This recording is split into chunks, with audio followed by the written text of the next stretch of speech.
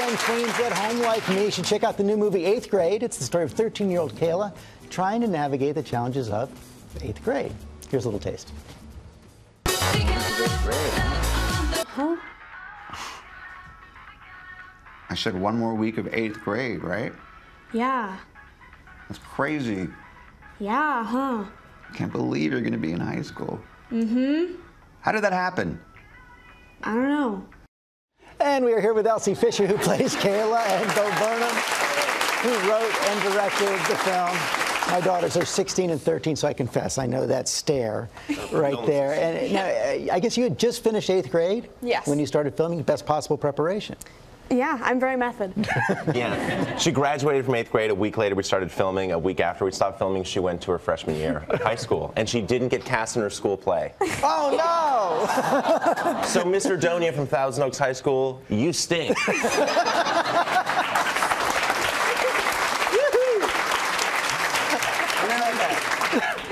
You got to explain this to me. You're 27. Yes. No kids. No children. No children.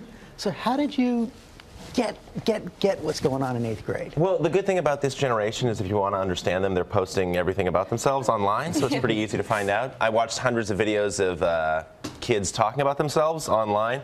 The boys tended to talk about Fortnite. The girls tended to talk about their souls, so I was like, okay, it's probably going to be a story about a girl.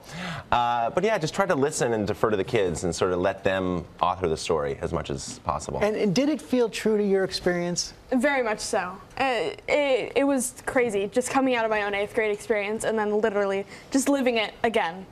Very extended year. Yeah. Well, we've got some real experts here. We've got some 8th graders here as well to ask some questions. And I guess the first one is coming from Alyssa. Where are you? Go ahead. Oh, good morning. Hey, how are you? Elsie, do you think this movie can be watched by parents and teens together? I think it can, but maybe just sit on opposite ends of the theater Yeah, exactly. and then talk about it afterwards. Yeah.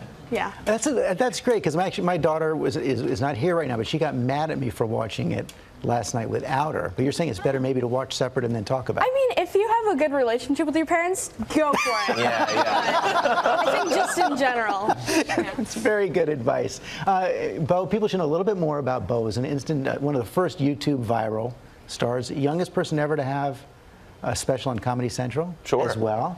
And I think we have a question to Bo. Hi, Bo.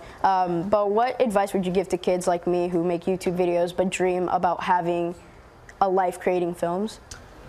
I would say you're doing it. You know, you are making films. There's this idea that, like, I'm not a filmmaker, I'm not making anything legit until I become good or until I, you know, become older. You're already doing it. You're already on the journey of making it. So, congratulations and welcome to it and keep doing it. You know, it's good.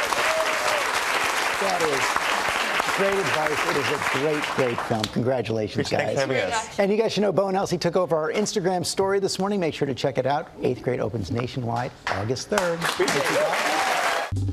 Well, hey there, GMA fans. Robin Roberts here. Thanks for checking out our YouTube channel. Lots of great stuff here. So go on, click the subscribe button right over here to get more of awesome videos and content from GMA every day, anytime.